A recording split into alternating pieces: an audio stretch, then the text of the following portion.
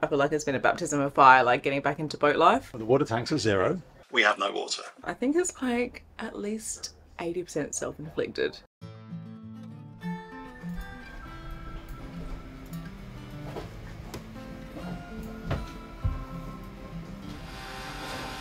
It just changed beds for a minute. Yeah. Well, no, it's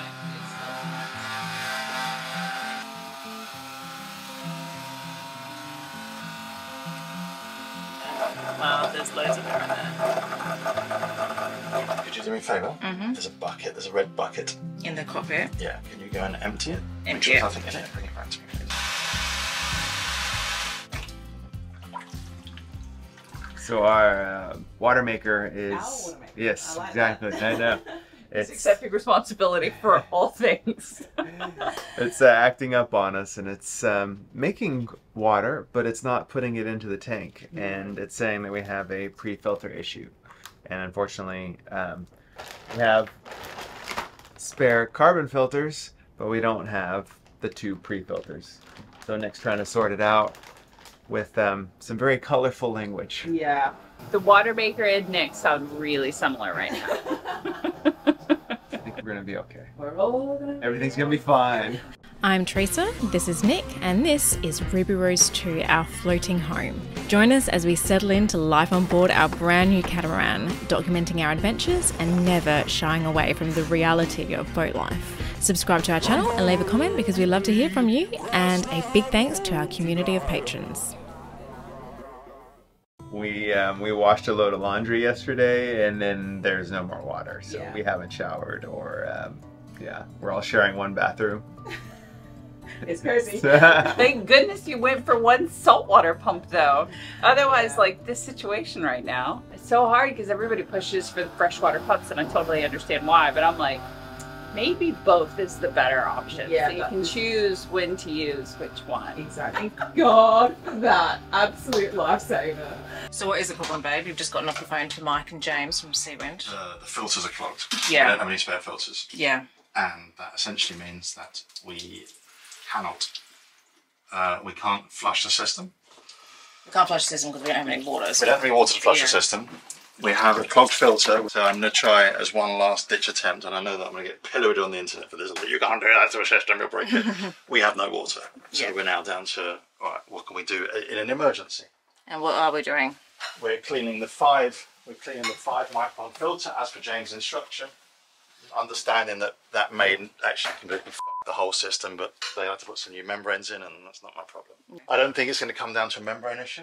I think that basically we didn't have 5 filters on our last water maker. It's kind of like break glass in case of emergency. We don't have any water, so we have to try something. Can you explain what the danger is with cleaning the 5 micron? Yeah, so it's got very, very, very small holes in it, right? Yeah. So if you damage it, essentially the holes get bigger, Yeah. and then you end up with shit going to the system. Yeah. So you end up just completely damaging this. So I mean, I was going to use a salt. I used my finger the first time, but I actually don't think I think these pores are so fine. I actually don't think there's anything to clean. It's like There's nothing coming off. It's just they're completely blocked. I don't actually think that this is going to do any good. How about you? Because this is issue 995. yeah, something like that. I was just saying to Nikki, like, I feel like it's been a baptism of fire, like getting back into boat life. I felt like this would be like a nice charter kind of style couple of weeks because Nick thinks there's air in the system. So do you think it's a filter issue or air in the system, or both? Oh, I think the air issue is new. It's just because we've been taking those filters off. Oh, right, okay. It just needs to get it all out. Yeah. So you just need to bleed the air out. Yeah. Yeah.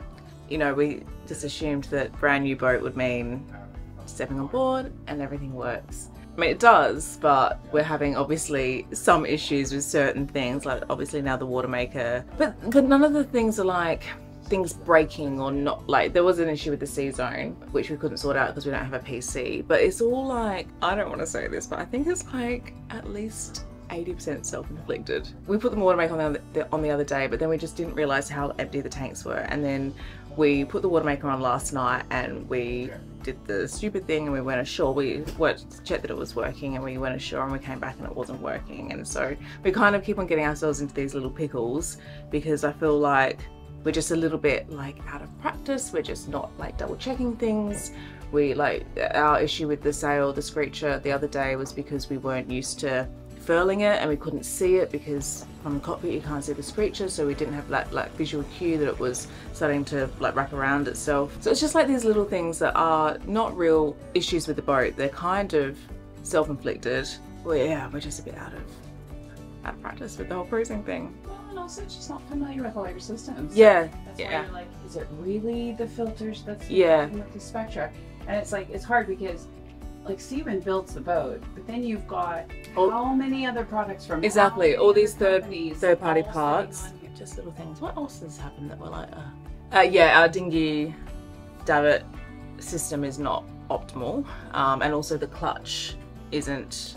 We either need to upgrade the line or we need to upgrade the clutch or something, because the line for the davits keeps on slipping in the clutch, so we can't.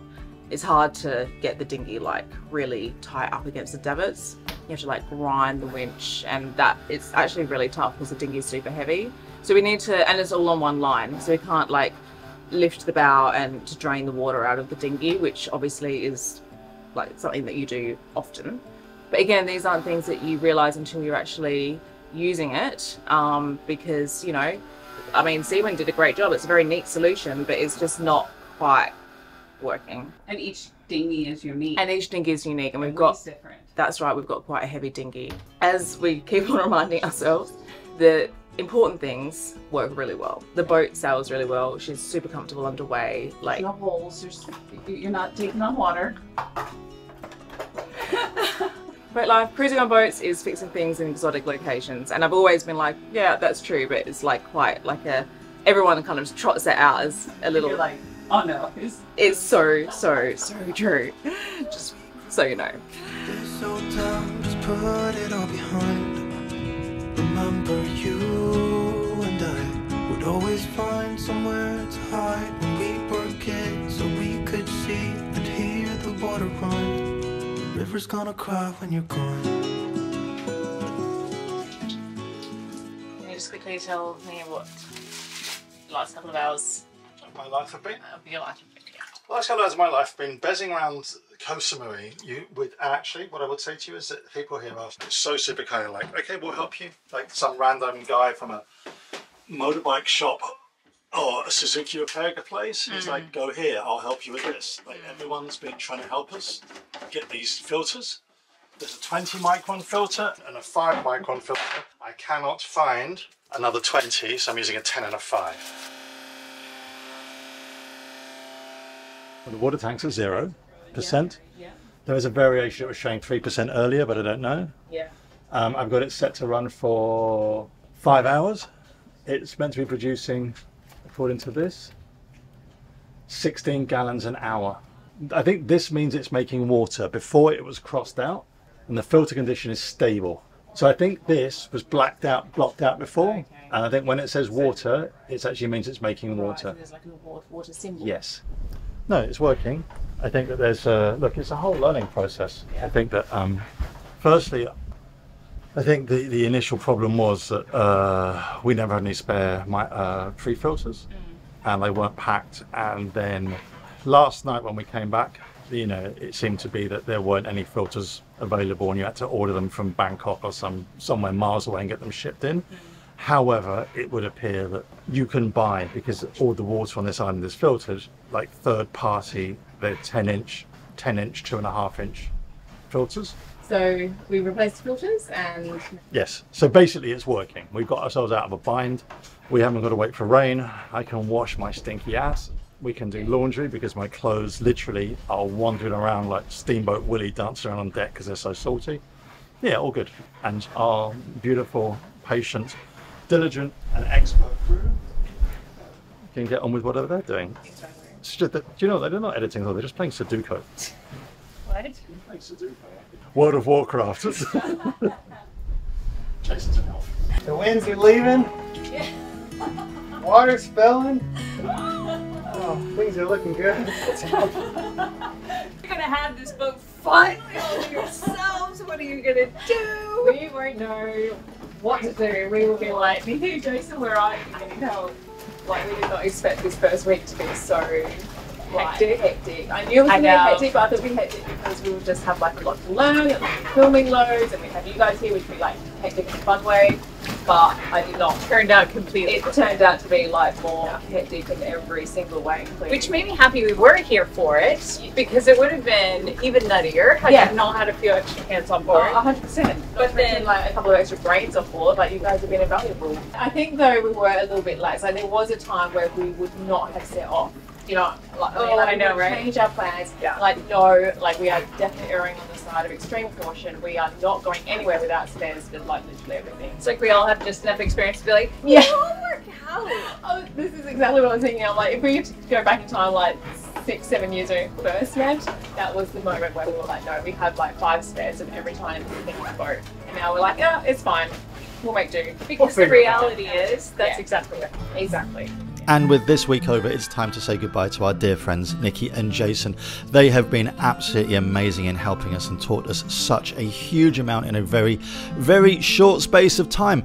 But coming up in subsequent episodes, we have, well, another series of trials really created by the fact that, well, we're not used to this catamaran and it is starting to wear us down. Keep watching, give us a like, give us a thumbs up, subscribe to the channel and leave us a comment. See you all next week. I hope you have a fantastic week, whatever you do. Take care of yourselves. Goodbye.